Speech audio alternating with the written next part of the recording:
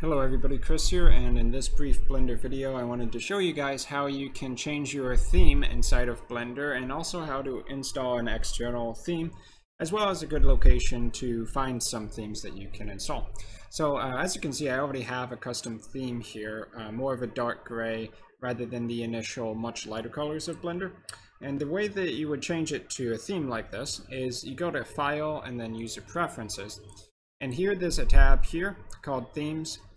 Presets on the left are probably what you're going to want. Obviously you can see that there's a lot of custom colors that go along with the theme, and you're more than welcome to customize one for yourself. But using one of these presets is most likely what you want.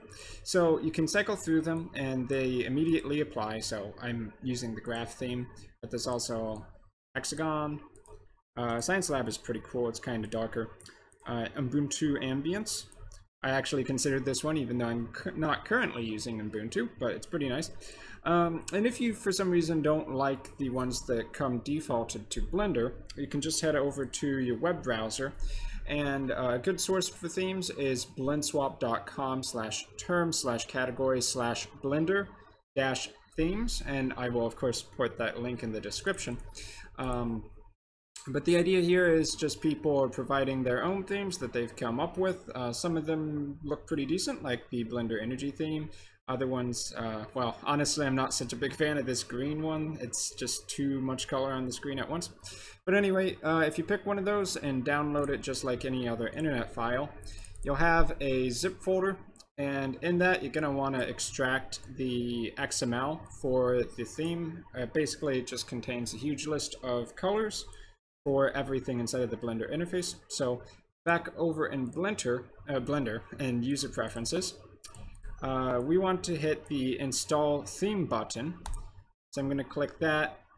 You locate it on your computer, so if you expand this over here on the left, System Bookmarks should include desktop by default. You can also add on downloads or wherever you're putting it. And you just open up that XML file, install the theme. It's going to immediately load up inside of your interface, and it's there so that you can change to it in the future, or you can save it for now.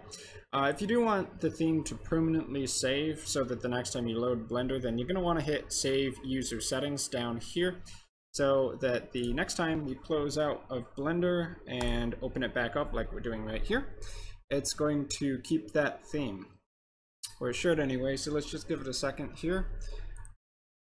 And in any case, I've been Chris, so I hope this brief tutorial on themes, has helped you guys out. Once again, link in the description if you want to check out that site, blendswap.com. And I will see you guys in my future video content.